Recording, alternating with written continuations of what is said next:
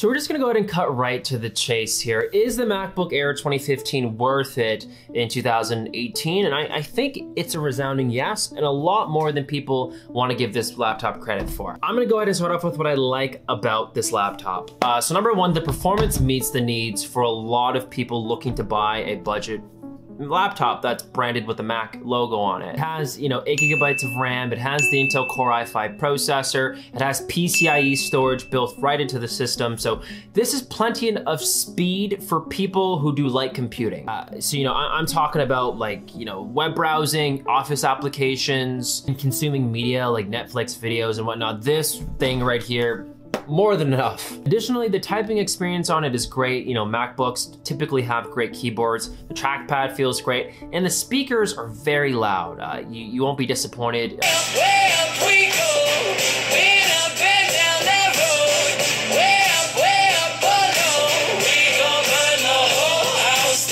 One thing I did want to kind of touch on is that a lot of people are giving the old MacBook Air slack for having a bad display. This weird narrative that's been developing on the internet that the 2015 MacBook Air and below have bad resolution displays.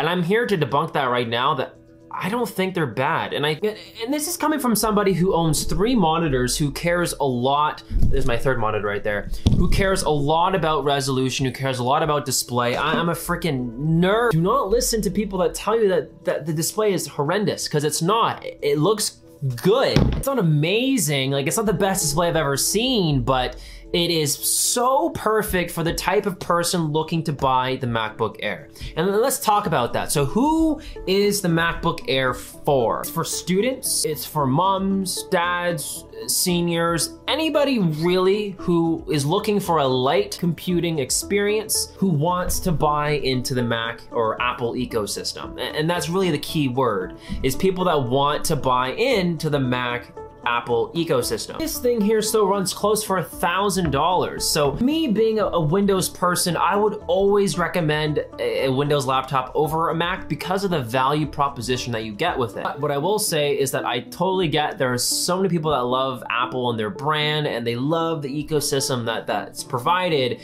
And for that case, I would totally recommend people who want to buy into it, go for this one. Don't go for the 2018 MacBook Air. The 2015 is more than what you'll need to get through the year. Case in point, this is actually my girlfriend's MacBook Air, and she loves it, loves it, loves it, loves it a lot. Really lasts her the whole day. I didn't even touch on the battery life. The battery life on this thing's amazing. It runs marathon. It just works. And that's really what people love most about Macs and Apple brands in general, is that it just works. It ought to. So it all just works. It just all works. It just, boom, pops to life and works. But I've been praising the laptop a lot, so what don't I like about it? Really, the only thing is the value proposition. I just think that for the price of this thing, it's just very, very, very expensive for what you're getting. You can get a lot of Windows PC for $1,000. And what you're getting with the MacBook Air is really entry-level stuff. Entry-level stuff that's perfect for most people, and that's what I want to get across here, is that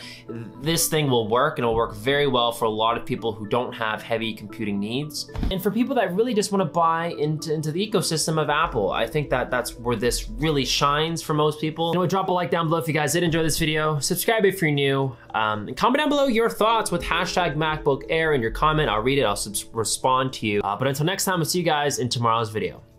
Peace.